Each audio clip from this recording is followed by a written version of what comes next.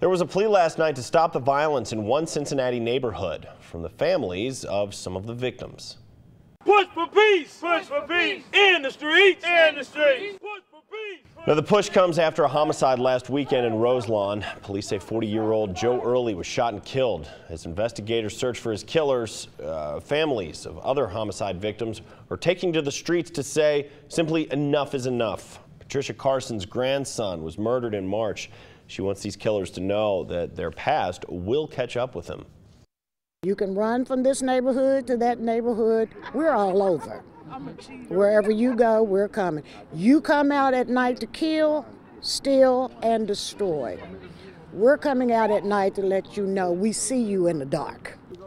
Carson wants to spread the word about Cincinnati's witness support program. It offers transportation to court, relocations, and counseling. Call 513-352-3542 if you'd like some more information.